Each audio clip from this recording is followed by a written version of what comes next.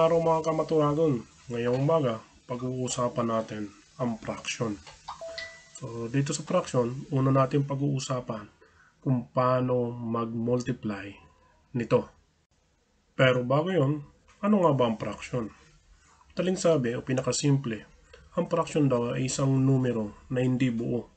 Kumbaga, ito ay numero na parte ng isang buong numero. Ang fraction ay binubuo ng dalawang numero. Ang nasa ibabaw ay numerator, ang nasa ilalim naman ay denominator. May tatlong proseso para mag-multiply ng fraction. Una dito, i-multiply muna natin yung numerator. Pangalawa, i-multiply naman natin yung denominator. At yung pangatlo, kung sakasakali, kung kinakailangan at hinihingi sa atin, i-reduce natin ito sa lowest form o simplest form. O, syempre, sasample tayo.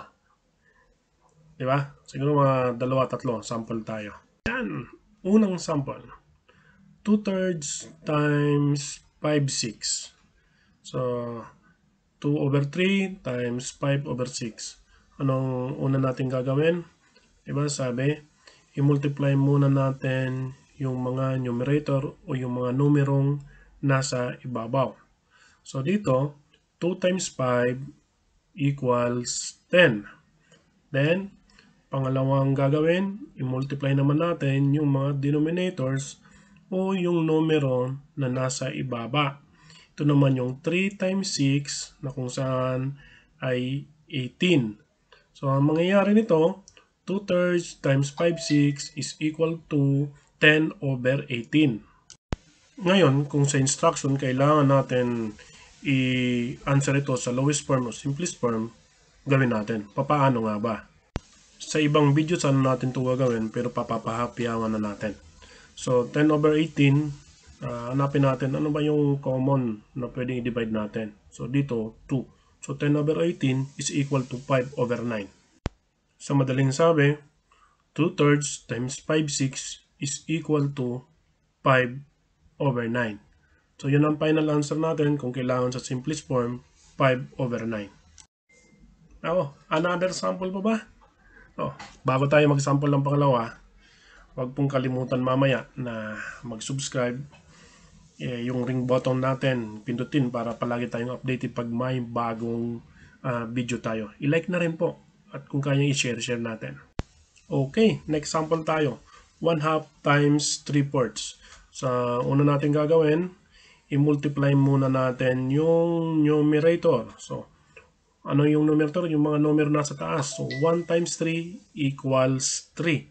So, susunod, gagawin natin, i-multiply naman yung denominator o yung mga numero nasa baba. 2 times 4 equals 8. So, yung 3, 8 ba ay nasa simplest form na? Yes, wala na pwedeng ibang i-divide na numero dyan. Kaya final na answer natin ay 3, 8. Ayan, di ba madali lang? Sige, sample pa tayo, isa pang sample. Gawin natin yung medyo komplikado. So, dito, 5 into thirds times 4/5. So, sa rules, hindi tayo pwedeng mag-multiply kapag mixed number o yung may buo tapos may fraction.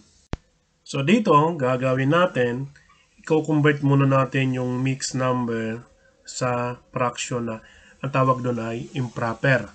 Improper fraction kapag mataas yung numerator sa denominator. Paano ba yung gawin? Simple lang yon.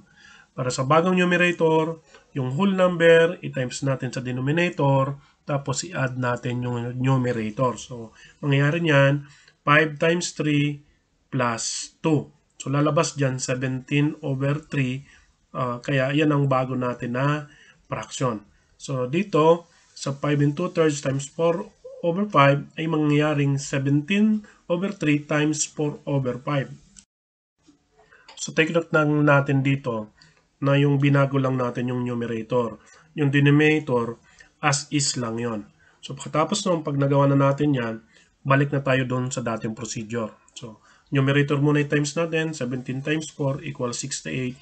Then, denominator naman, 3 times 5 equals 15. So, ito, nangyari nito, improper fraction naman ito. Mataas yung numerator sa denominator. Kung hinihingi na i-simplify natin to, gawin natin mixed number, gawin natin. So, simpleng division lang na mangyayari yon. 68 divided by 15, mangyayari niyan is 4, tapos may remainder na tatlo. So, simplify pa natin, 3 at 15, divide natin sa 3. So, magiging 4 and 1, 5. So again, yung proseso muna ng pag-multiply yung ano natin dito di-discuss. Yung pag-simplify, simplest form, di-discuss natin sa ibang video. So, kailangan pa ba natin ng ibang sample? Sige, sample pa tayo. Yung medyo komplikado pa. So, ganito. Ito naman, 1/2 times 2/3 times 3/4. Tatlong numero, tatlong fraction. Pwede ba yun? Diba? Yung rules ba ay applicable dito, yung procedure sa tatlo? Nako, pwede po yun. Tulad ng procedure natin, i-multiply lang natin yung lahat ng numerator o lahat ng numerong nasa taas. So dito, 1 times 2 times 3. So 1 times 2 times 3 equals 6. Yun ang sa numerator natin. Sa denominator naman, o sa numerong mga nasa baba, ganun din, i-times lang natin lahat. 2 times 3 times 4 equals to 24. Kung kaya, ang 1/2 times 2/3 times 3/4 is equal to 6/24. Ngayon, simplest form, dali lang yun. I-divide natin sa common denominator nila na 6. So 6 divided by 6, 1. 24 divided by 6 is 1/4. Final answer natin is 1/4. Kung medyo nahihirapan tayo sa pag-simplest form ng isang fraction, try nyo panoorin yung mga divisibility rules natin sa ibang video. Uploaded na po yan. Paki-search na lang sa ating video. Then, tulad ng sabi ko kanina, siseparate tayo ng video para sa conversion ng fraction sa lowest form o simplest form para mapadali natin. Napakadali at napakasimple ng pag-multiply ng fraction. Ito yung pinaka-simple, hindi mahirap na gawin. Kasi nga, yung pag-multiply ng fraction, easy yon. Kasi yung fraction, parang nagsulat lang tayo ng division problem. Diba? 1/4. Ibig sabihin nun, 1 divided by 4. Okay, kung tayo medyo nahihirapan sa fraction, merong ibang paraan paano natin isipin yung fraction na medyo makakatulong sa atin para mapasimple ito. Isipin natin yung pizza. So, halimbawa dito, kalahati ng pizza ay katumbas sa numero ng 1/2, di ba? So, tandaan natin yung fraction, ibig sabihin ng fraction is parts of a whole number, parte ng isang buo. Ngayon, kung yun ang inisip natin na ang fraction is part of a whole o part of something, then kapag nag-multiply tayo ng fraction, ibig sabihin lang, kumuha tayo ng isang parte ng another part.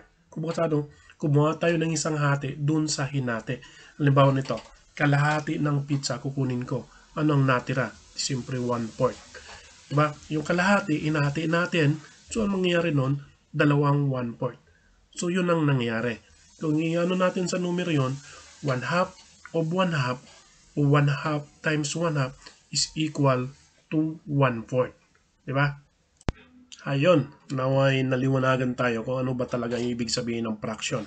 So, meron pa ako ditong mga dapat natin tandaan na makakatulong natin sa pag-solve ng mag-multiply ng fraction. Lalong-lalo na kapag mga worded problems. So, sa mga worded problem, kadalasan na ginagamit nila dito yung of instead na times. Diba? Sample tayo. Ganitong sample na. What is 1/3 of 158? So, what is 1/3 of 158? So, parehas lang yan ng 1/3 times 58. Diba?